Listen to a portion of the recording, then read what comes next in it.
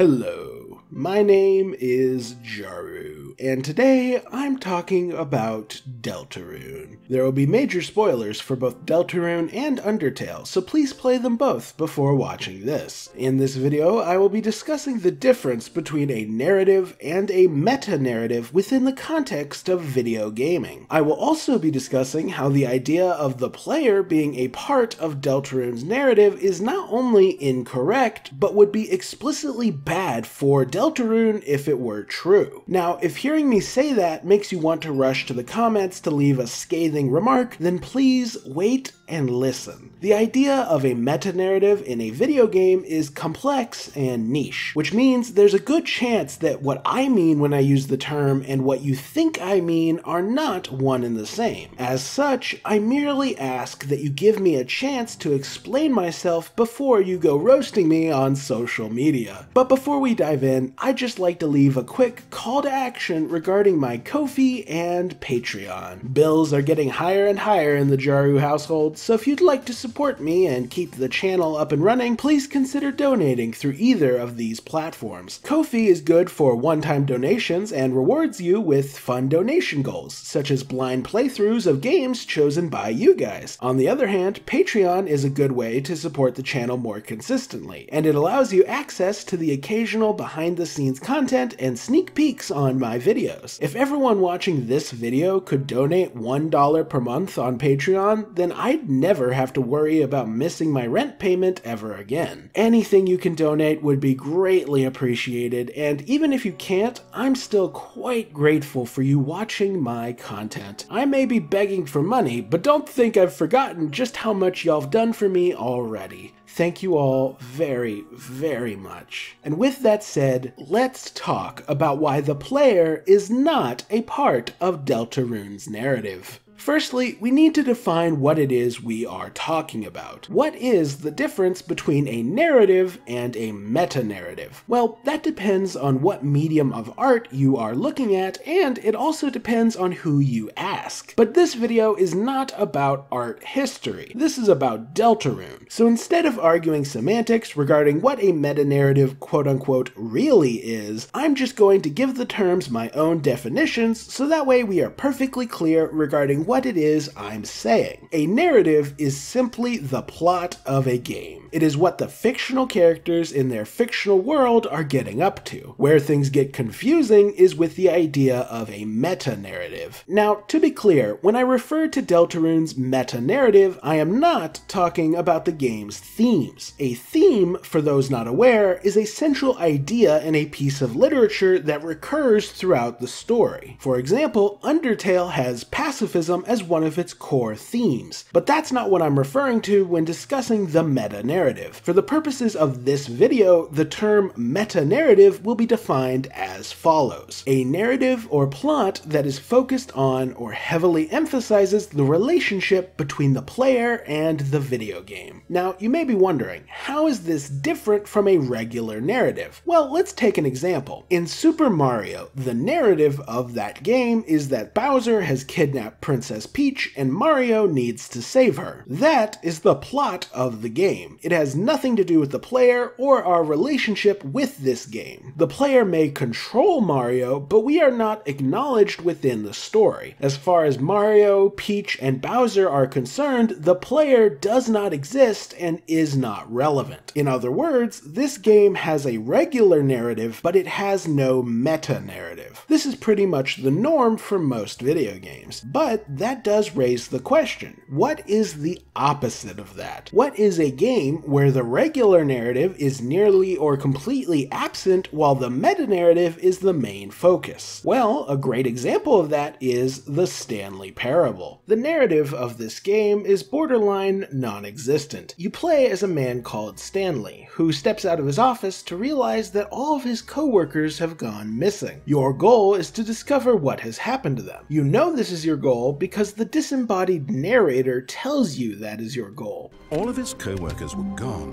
What could it mean? Stanley decided to go to the meeting room. Perhaps he had simply missed a memo.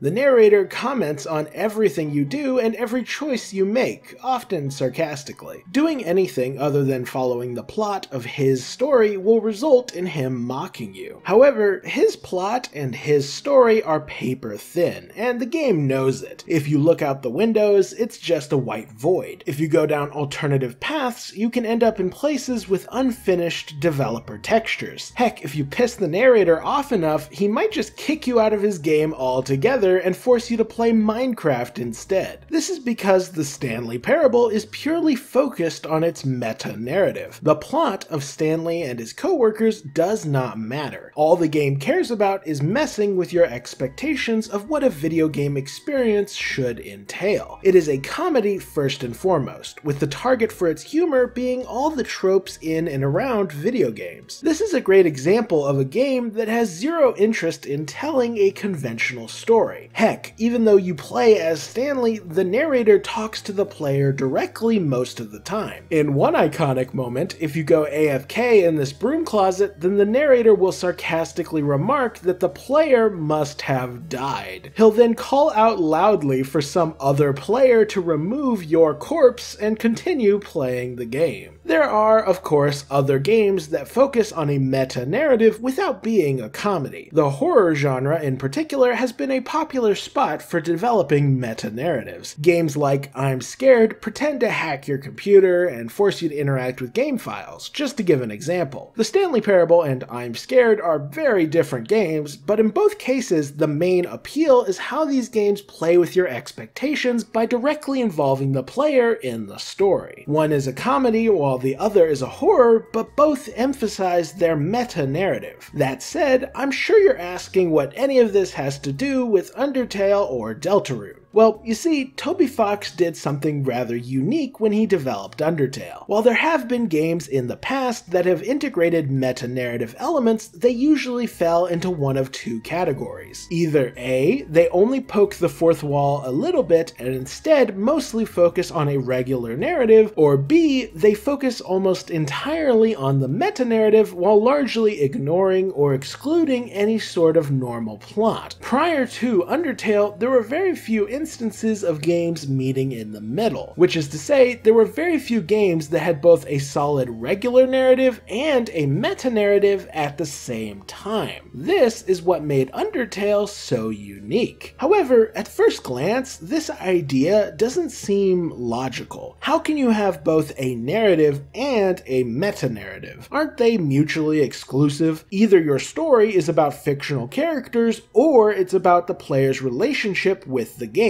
How can it be both? Well, you see, that's what's so clever about Undertale. In order to blend narrative and meta-narrative, Toby Fox took regular video game mechanics and integrated them into the lore of the world. Case in point, saving and loading. In a normal game, saving and loading is a mechanic that does not exist in-universe. When you reload your save file, it is largely accepted that this is not a power that your character actually possesses. It is not part of the narrative, it's just a game mechanic. But in Undertale, Toby made saving and loading diegetic. Diegetic means that it is occurring in the narrative and can be observed or experienced by the fictional characters. For example, Flowey used to have the power to save and load, but now the player and our character Frisk have that power instead. At the same time, saving and loading still works the same way it does in any game, allowing the player to reload old save files. But by making it both a game mechanic and a part of the plot, Toby has overlapped the narrative with the meta-narrative. As a result, anytime Flowey talks to you about saving and loading, it can be interpreted in one of two ways. Either he's talking to Frisk about the in-universe power of saving and loading, or he's talking to the player about the game mechanic of saving and loading. In effect, Flowey is simultaneously taking part in a regular narrative about Frisk and a meta-narrative about the player. That is the magic of Undertale. Toby stacked two separate narratives on top of each other and had us experience them simultaneously. And this layering is not limited to saving and loading. That's just the tip of the iceberg. Case in point, throughout the game, Flowey implies that we are using a stolen soul to interact with the world of Undertale. However, what this means depends on which narrative you are looking at. In the regular narrative, he's implying that the ghost of Kara has possessed Frisk's body. But in the meta-narrative, he's implying that we, the player, have possessed Frisk instead. This is made doubly meta by the fact that Kara is the only character who we name in the game, and we are expected to name them after ourselves on account of us being tricked into thinking that we are playing as Kara. As a result, in the regular narrative, Flowey calling us Kara is him accusing us of being controlled by his dead friend. But in the meta-narrative, Flowey is calling us by our real-life name. This is because Kara represents both the fallen child and the player. This is why us meeting Kara in the No Mercy route is such a mind screw. We are effectively meeting the character who embodies us in the world of Undertale. It's no wonder this encounter is only possible after we've effectively destroyed the world. We have to break the game in order to meet ourselves. And this sort of fascinating double layering of narrative and meta-narrative is found throughout Undertale. At any given time, you can read the story through either a narrative or meta-narrative lens, which is what makes this game so fascinating to experience and analyze. However, there is a catch to all this. You'll notice that, unlike in something like the Stanley Parable, which actively comments on its own narrative, Undertale keeps its narrative and meta-narrative separate. When Flowey is talking about saving and loading, he's either talking about the in-universe power that he once possessed, or he's talking about the game mechanic. He cannot be talking about both. He's either in the narrative or he's in the meta-narrative. You can only interpret it as being one or the other at any given time, as they are fundamentally separate concepts. We experience them at the same time, but just as a fictional world and the real world are different things, Undertale's narrative and meta-narrative are different too. Ultimately, the player has to choose which narrative to focus on. Determination is either a physical substance that exists in human bodies, or it's a psychological attribute. Saving and loading is either a superpower or a game mechanic. Kara is either a dead human child or a stand-in for the player. Both narratives are present, but they do not bleed into one another. There is a line between them. This divide allows the player to experience Undertale completely within one narrative or the other. You don't have to interpret any of the plot as being meta if you don't want to. There is a full story about fictional characters in a fictional world in this game, and you can enjoy that story in its entirety without ever contemplating the meta-narrative. You may forget about the meta-narrative in order to get invested in Alfie's and Undyne's relationship, only to completely forget about the regular narrative as Flowey corrupts the game's intro in his boss fight. Having both types of narrative is fun and unique, but understanding the barrier between the two narratives is crucial if you want to understand what Undertale is and how it works. It is this separation of narratives that is at the heart of this video and at the heart of Deltarune. You see, we must now talk about a little phenomena called the willing suspension of disbelief. What is the willing suspension of disbelief? Well, Wikipedia defines it as the avoidance of critical thinking and logic in understanding something that is unreal or impossible in reality in order to believe in it for the sake of enjoying its narrative. To put it in simpler terms, we know that fiction is not real and does not matter. We know that starships and wizards do not exist. However, when we choose to engage with fiction, we also choose to forget all those facts so as to allow allow ourselves to enjoy the story. This is part of an unspoken contract with the author. They provide us with entertainment, and in exchange, we engage with their story and enjoy it as if it were real. I know that a fictional character dying does not matter and should not affect me. But since I've chosen to suspend that fact in order to enjoy the story, that character dying does matter and does affect me. The willing suspension of disbelief is simply our choice to care about something fictional in spite of the fact that it is fictional. In the case of video games, this consists of us forgetting that we're playing a game in order to get invested in the story. However, there's a catch. You see, part of this unspoken contract is that the author promises to keep their story believable and consistent within its own internal rules. If it violates these internal rules, then our suspension of disbelief can be damaged or destroyed, and if that happens, we'll stop caring about the story. This doesn't just extend to stuff that doesn't exist either. It also includes things as basic as human nature. If a character acts in a way that no real person would, that alone can threaten our suspension of disbelief. But wait, I can hear you say, what is the point of all this? What does any of this have to do with Undertale or Deltarune? Well, remember how the suspension of disbelief is all about forgetting that we're playing a game in order to get invested in the story? Well, what do you think happens when we introduce a narrative that's all about bringing attention to the player's relationship with that game? In other words, what happens to the suspension of disbelief when you introduce a meta-narrative? The answer is quite fascinating. You see, when you look at prominent meta-narrative games like The Stanley Parable or I'm Scared, you start to realize that they don't particularly care about the suspension of disbelief. This is because you only need that suspension if you are expected to get invested in a fictional world and its characters. But in the case of pure meta-narrative games, they don't care about their regular narratives. They only want you to focus on their meta-commentary. We see this in both of the games I just mentioned. The Stanley Parable is a comedy. Its main goal is to make you laugh, and you don't need to be invested in the world of Stanley's office building in order to be amused by the narrator's commentary. I'm Scared is a horror game, and horror has always had different expectations than other kinds of stories. In a horror video game, it's less important that the world be consistent and believable than it is to just be scary. Gamers who love indie horror can attest that things like atmosphere, tension, and unique gameplay are far more important than the world being believable. I'm Scared doesn't care about your suspension of disbelief because it doesn't need your investment to scare the daylights out of you. In short, we can see from both of these games that having a meta-narrative does undermine your player's suspension of disbelief. But because meta-narratives are compelling even without that suspension,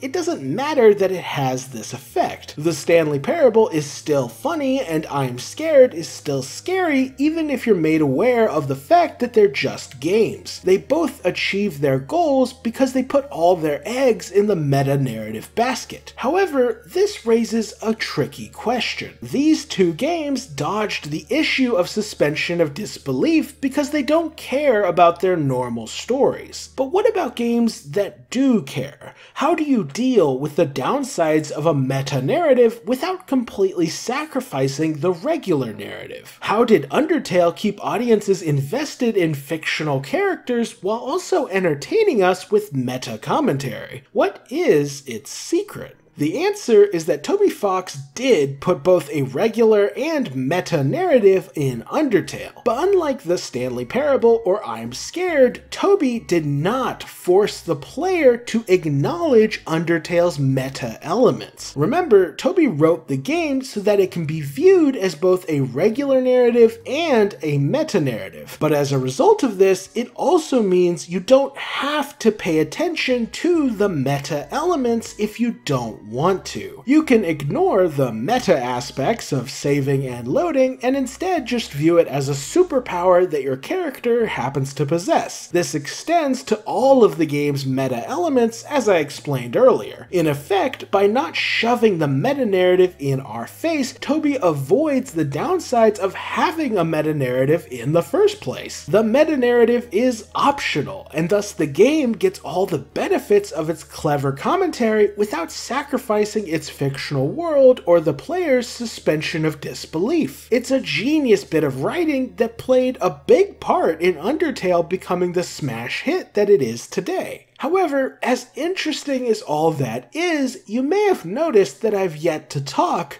about Deltarune. Well, don't worry, this all had a point. You needed all this context in order to understand how Undertale works and the dangers that it faced by having a meta-narrative. It strikes a brilliant balance, but it could have easily shattered our suspension of disbelief if it hadn't been so careful. Understanding the tightrope that Undertale walks is crucial to the discussion surrounding Deltarune. So, now that you've been briefed, let's actually talk about it. Deltarune is a direct follow-up to Undertale. It features the same art style, core gameplay, and many of the same characters and themes. It's not a sequel to Undertale, but it is described as a parallel story to it, implying there's some connection between the games. This overlap extends to its approach to meta-narratives, but whereas Undertale was focused on saving and loading and how the player wields godly levels of power over these fictional worlds,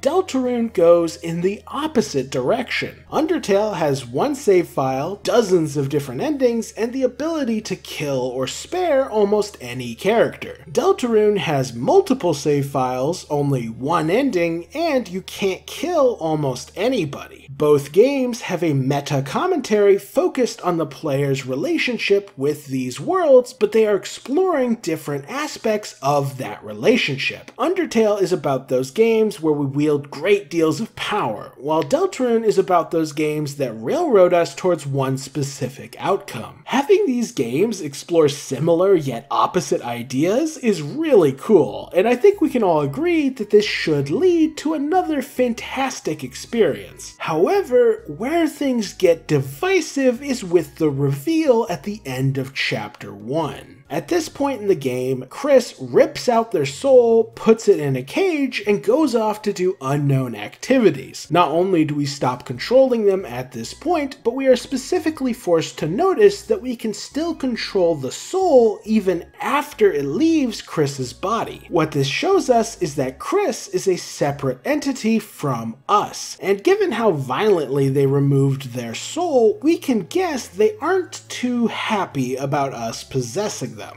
Now, at first glance, that seems all well and dandy. It's a cool mystery that we get to explore in future chapters. What could be so divisive about that? Well, you see, this is where fans started reaching a rather specific conclusion. Namely, people started concluding that the main focus of Deltarune will be about how Chris is possessed by the player. And do you know what we call a narrative that is largely focused on the player's relationship with the game? That's right, it's a meta-narrative. In other words, many fans have concluded that Deltarune will mostly or entirely focus on its meta-narrative, just like the Stanley Parable and I'm Scared. But wait, didn't we just establish that Undertale doesn't work that way? In that game, the player also controls a human, but who is controlling Frisk depends on whether you look at the narrative or the meta-narrative. They're either possessed by Kara or the player. This distinction, as you'll recall, was integral to maintaining the suspension of disbelief. If the meta-narrative was a required part of the plot, that would force us to acknowledge that it's just a game, and thus would shatter our immersion in Undertale's regular narrative. The barrier between the two narratives was critical to that game's balance. There are, admittedly, a few moments in Undertale that could be read as breaking down that barrier, namely when Flowey asks asks us to not reset, and when Kara talks to us directly, but those moments happen at the very end of the two main routes, when the game is wrapping up. It doesn't do any harm to our investment to bring down the barrier when the credits are already rolling. However, for 99% of that game, the barrier stays firmly in place, and that's the only reason that Undertale's regular narrative is able to function. But if the main focus of Deltarune is that the player is controlling Chris, and there's no other way to interpret this scene, then that is problematic. If this really is the central concept, if the meta-narrative is being shoved in our face, then that threatens to shatter our suspension of disbelief. Now, that would be fine if Deltarune was a game that didn't care about us being invested in its fictional world, but anyone who has played the first two chapters can tell you that is very much not the case. Toby Fox clearly wants us to be invested in the lives and stories of these characters.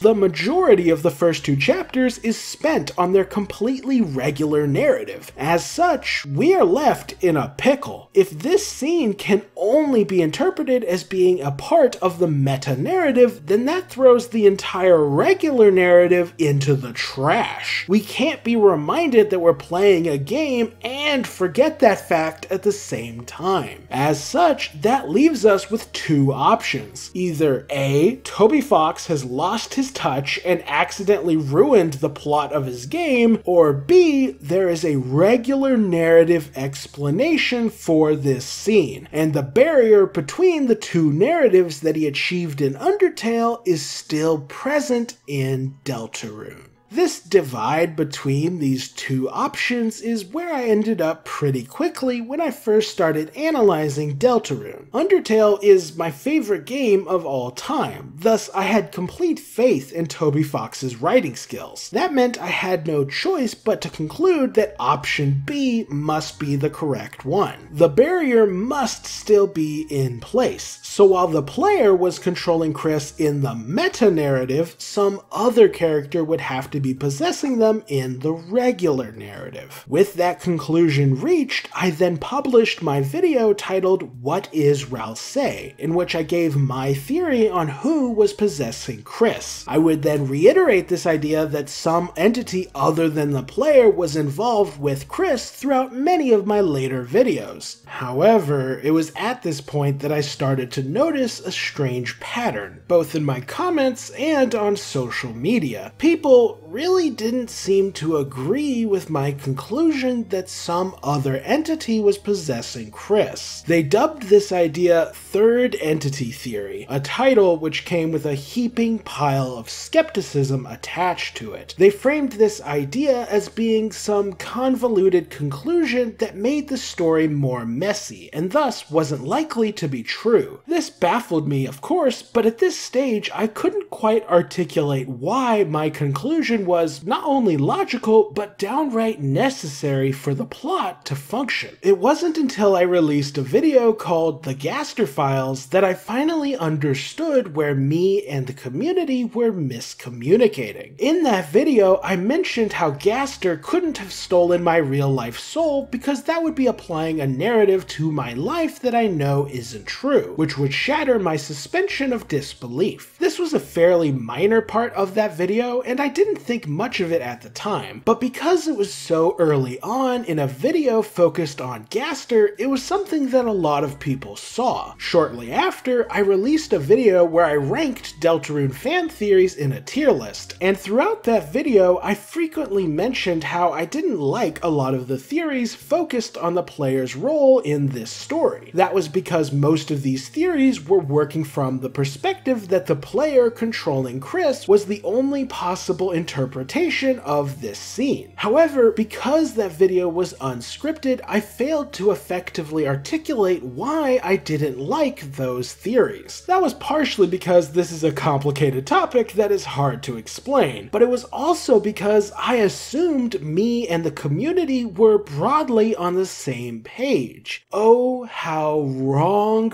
I was. After the release of these two videos, I noticed a whole new brand of negative comments on YouTube, Twitter, and Reddit. People heard me say how the player can't be the one possessing Chris, and took that to mean that I was just too stupid to understand the idea of a meta-narrative. They thought I was insisting on there being some other entity possessing Chris because I couldn't conceive of the idea of a meta-narrative focused on the relationship between them and the player. Or even if I could conceive of it, I couldn't understand the worth in exploring such a narrative. It was at this point that I finally realized what was causing this miscommunication. I had reached the conclusion that there had to be this separation of narratives so early on in my theory crafting career that I just assumed it was an accepted fact. I didn't realize that the importance of suspension of disbelief was something that needed to be discussed, much less explained. So when a sizable chunk of the fanbase labeled me as crazy and quirky for suggesting someone other than the player was possessing Chris, I didn't really get their perspective. I thought my logic was fairly sound, so the people saying it didn't make sense or didn't fit Toby Fox's writing style seemed rather irrational to me. It's only now that I understand people thought that idea was so insane because they thought I didn't understand or didn't believe in the idea of a meta-narrative. In a moment of absolute irony, by not overtly discussing the intricacies of the suspension of disbelief, I actually damaged people's opinion of my own media literacy. It is for all these reasons that I have made this video. I need the community to understand my point of view, and why Deltarune focusing primarily on a meta-narrative would be problematic. I need you all to see that while meta-narratives have always been a core part of Toby Fox's work, having it be an undeniable part of the regular plot is not how he rolls. He layers the two narratives on top of each other, allowing people to engage with one or both depending upon our preferences. That is why some fans love Undertale purely for its world and characters, while others love it for its meta-narrative about how people interact with games. Undertale is a buffet where you can pick and choose what you want to engage with. It is not a three-course meal where eating the meta-narrative is a required chore. And Deltarune, in my opinion, is clearly the same. There has to be a regular narrative explanation for everything that occurs in Deltarune, as otherwise that regular narrative falls apart. I'm fine with people disagreeing with my theories or ideas, and I don't want to come across as condescending by explaining all this, but when the miscommunication between us gets so bad that people think I'm brain dead, that's when I have to draw a line and start explaining things in exhaustive detail. With that said, you may have some issues or concerns with this entire line of thought, so I'll try and preemptively answer some of those concerns now. When you hear me say that Flowey can't be talking about the narrative and meta-narrative at the same time, that may inspire a knee-jerk reaction of,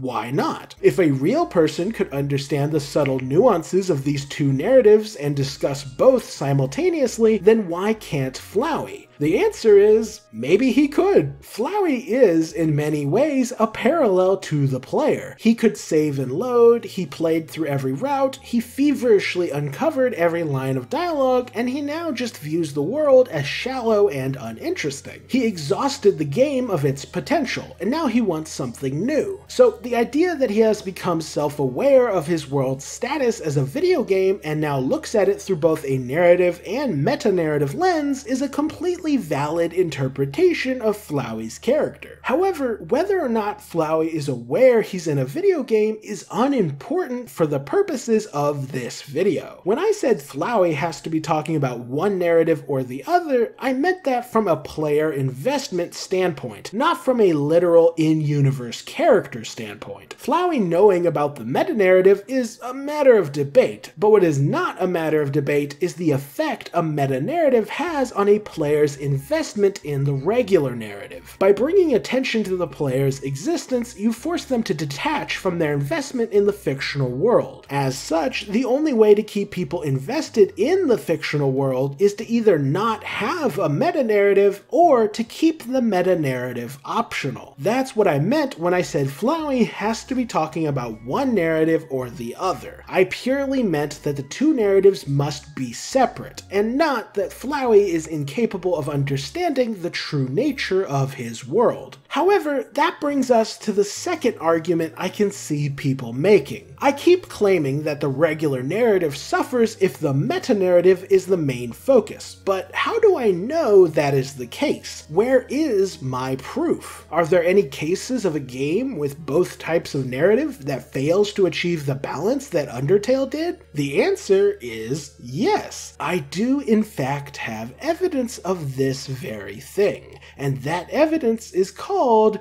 Doki Doki Literature Club. There will be major spoilers for this game, so skip to this timestamp if you don't want to hear it.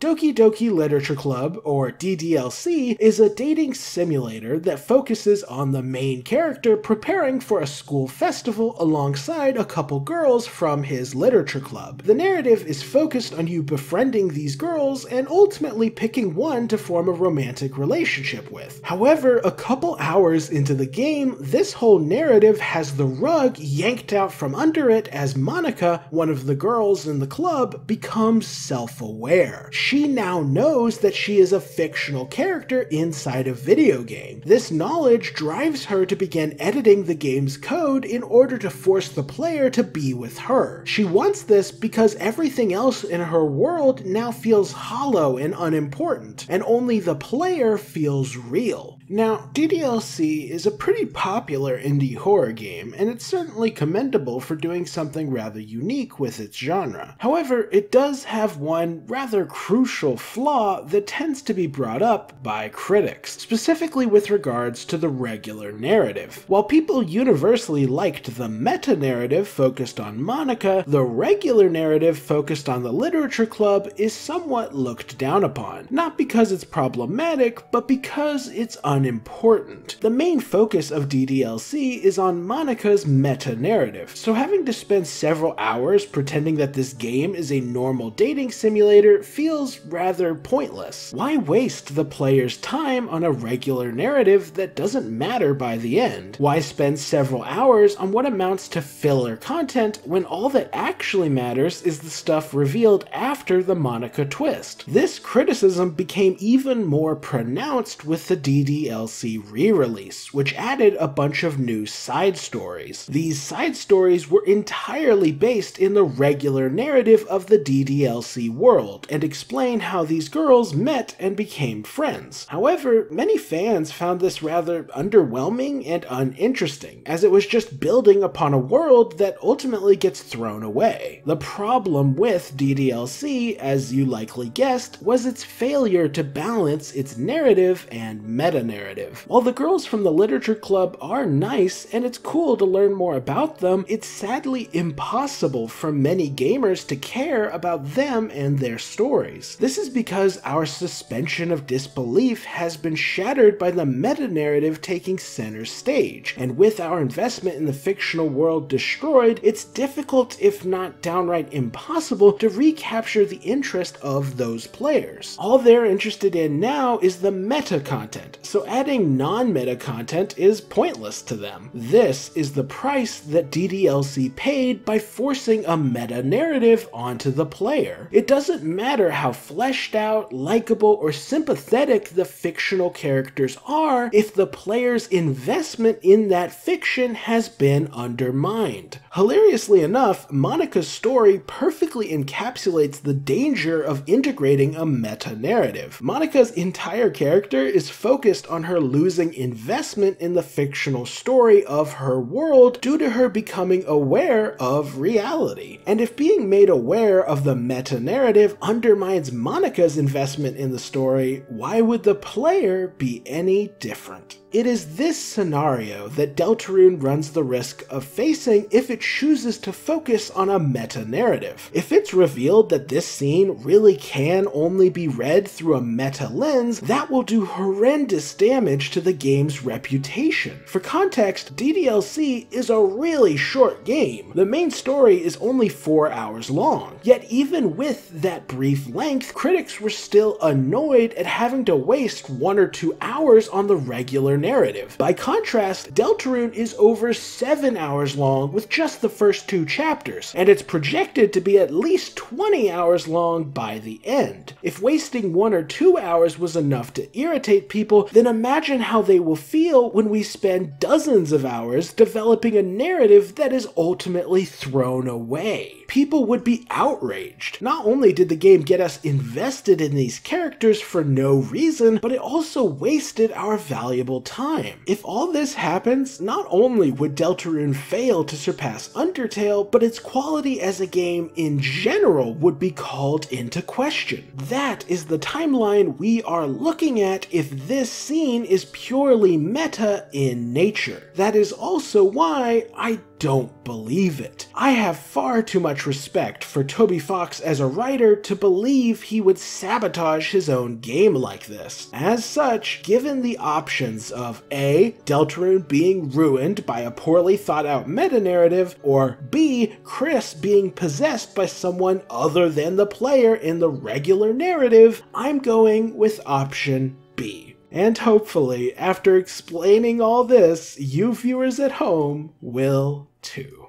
And with that, we've reached the end of the video.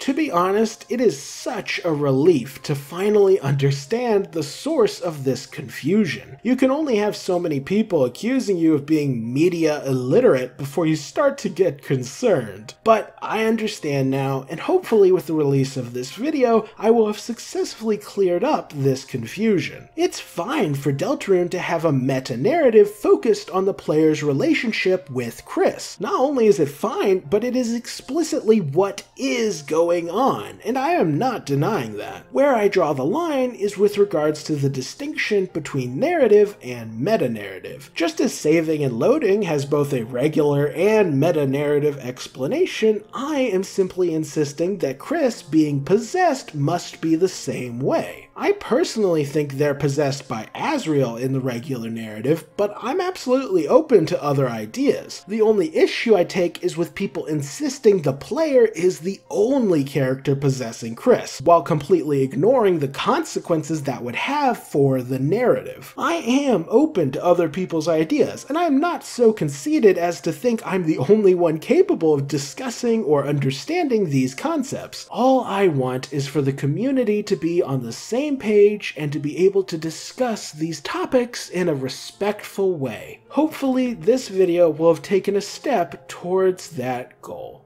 I've got a bunch of other videos, blind playthroughs, and lore playthroughs coming down the pipe, so I hope y'all are excited for that. I especially hope my patrons are excited. My never-ending thanks go out to all the people supporting me financially on Patreon. A special shout-out goes to E-Roll, Stephanie Klein, Suit Number 1, Aspen Frost, Leo Dragon Tamer, and Limping Penguin. Oh, and a last-minute thank you to Tibby Fitzhugh as well. An extra special shout out goes to Super CKX7 and Fluff for supporting me on the Rousey tier. And a last-minute addition and editing, a huge shout out to Spindrift for being the only big shot willing and able to support me on the Spampted tier. I am super grateful for all your support, and I hope I can continue to be worthy of it in 2024. And with that, I say it's time for me to sign off. Like if you enjoyed the video, comment if you've got something to say, subscribe if you want to see more, and as always, have a fantastic day.